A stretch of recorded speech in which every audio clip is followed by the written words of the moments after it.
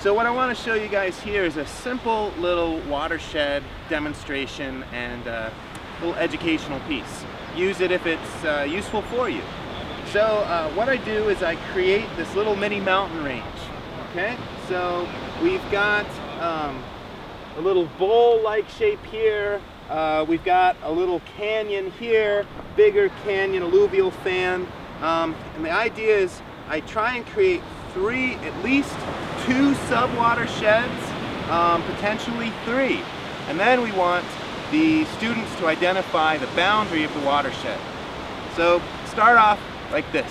What is a watershed? Okay, a watershed is the total surface area shedding water to a certain point. Okay, the boundary of that watershed is the ridge line.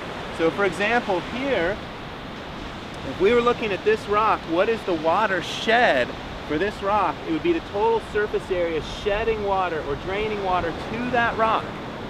But notice here we got the ridge line, all the water hitting this side goes somewhere else. So that's a separate watershed. So we want to see what's the watershed for this rock. So Jill, I'd like to ask you to, with your finger, make a line delineating what is the boundary of this watershed or what is the ridge line. And I like to say, finger it out, since she's making the line with her finger. So I would guess it would be this, and I don't know if I'm right.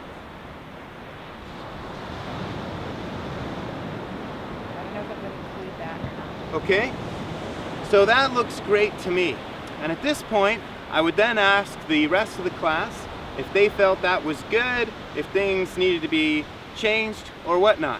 So they become the teachers. And so I would say this is correct, but it could be expanded a little bit more.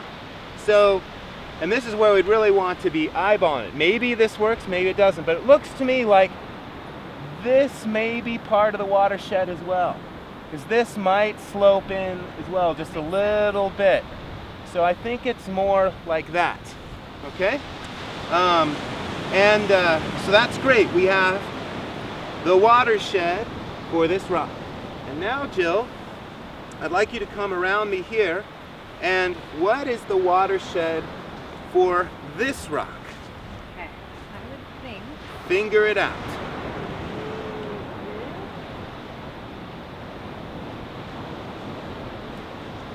Awesome, great job, Jill. Of course, I would ask the rest of the class what they thought, but since it's just you and me today, I'll give you the positive affirmation right off the bat. So here, we've got water sloping away on this side of the ridge and then away, but everything here is flowing to the rock. So this is the watershed for this rock. I might stop the line a little higher because below this line it's draining away. So right there we've got the watershed for that rock. And I want you to then, Jill, come to this next rock.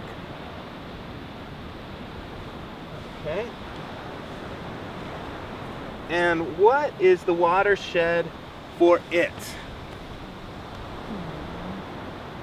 Okay, I would think if I was going to make it really big, maybe. I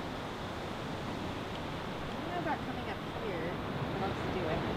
I like that. I like the way you're going.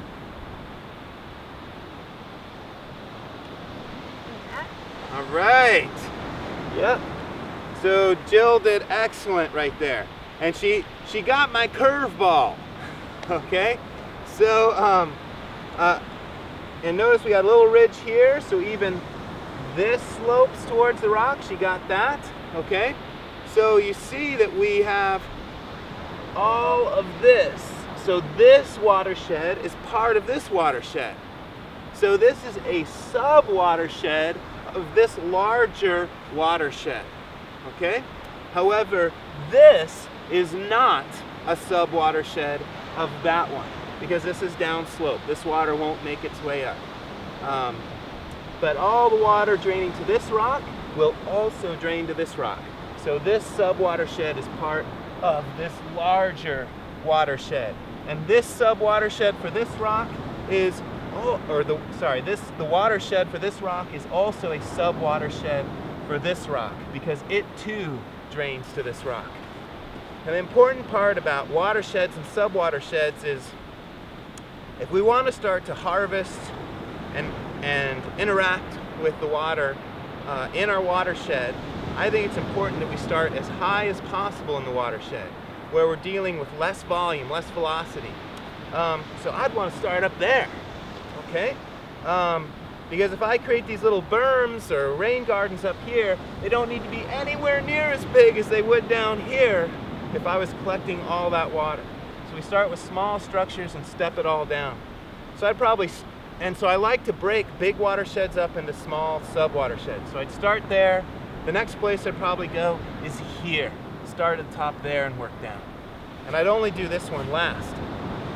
But the thing is, since I'm starting in that sub-watershed and that sub-watershed, I'm actually starting at the top of the watershed for this rock because those are both sub-watersheds for this one. Okay? And I just want to point out the curveball that Jill got, but many students don't, is this rock.